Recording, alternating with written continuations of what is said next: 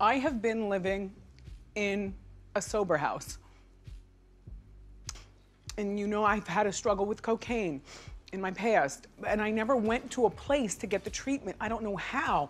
There are people in your family, it might be you, who've been struggling, and I wanted to know more of the story. So this is my autobiographical story, and I'm living it, and I'm telling you this. Doors locked by 10 p.m. Lights out by 10 p.m.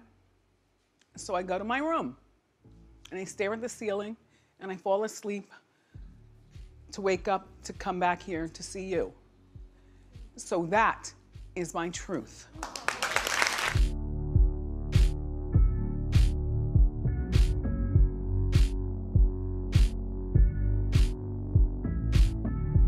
Only Kevin and Kevin have known about this. Not my parents.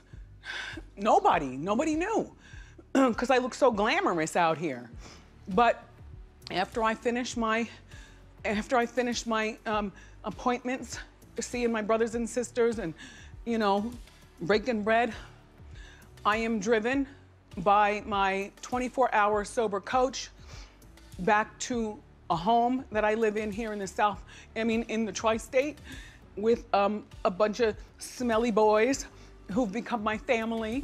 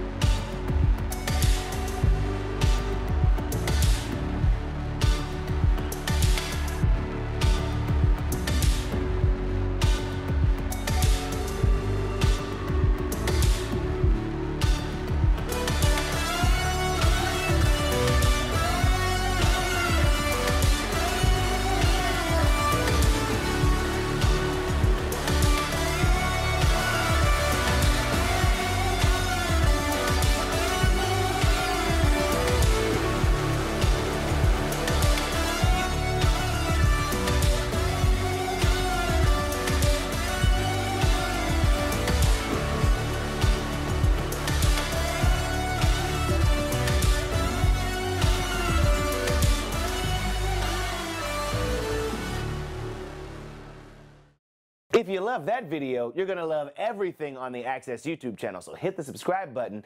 You can thank me later. Hit it. Now. Thanks.